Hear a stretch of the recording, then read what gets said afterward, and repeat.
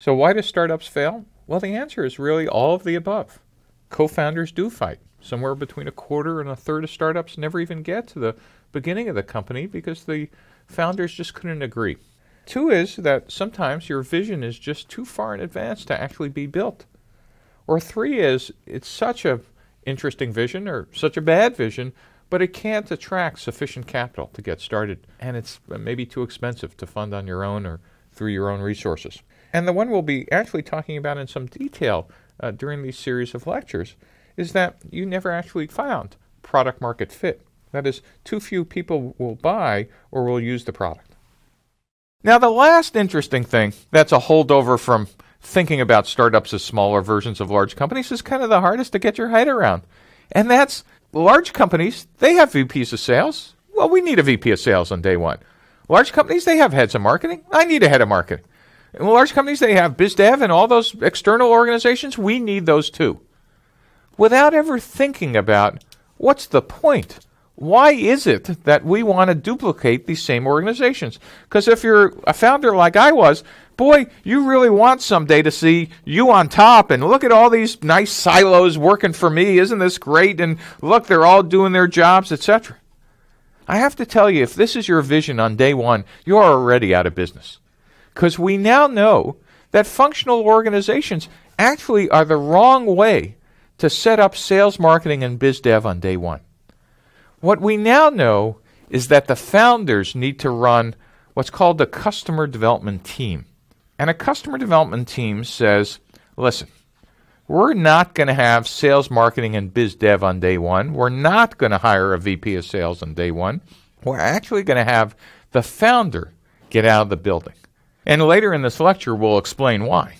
It's a really big idea to understand for organization, you need the founders spending at least 20% of their time outside the building, understanding customers' problems and needs, and figuring out how that matches with the feature set you're building before you start organizing in functional organizations and silos.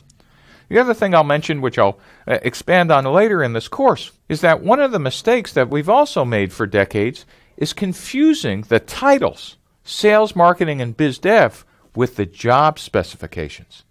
It turns out that the title VP of Sales has a very different job spec in a large company than it does in a startup. A VP of Marketing does very different things in a large company than they do in a startup.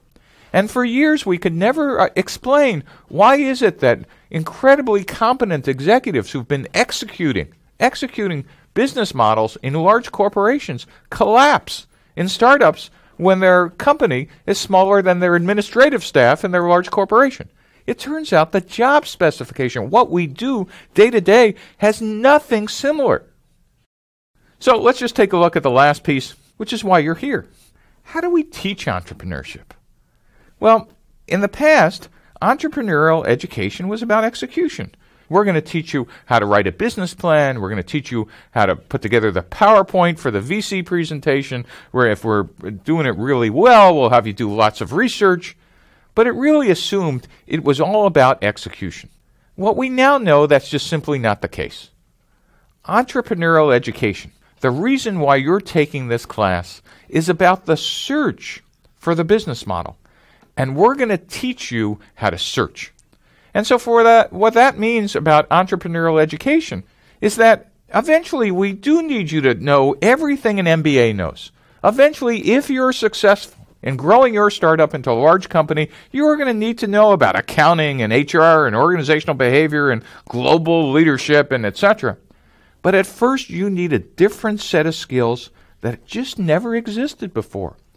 And so welcome to the first class of its type that's going to put search first. And that's a radical change. It's not just one more methodology.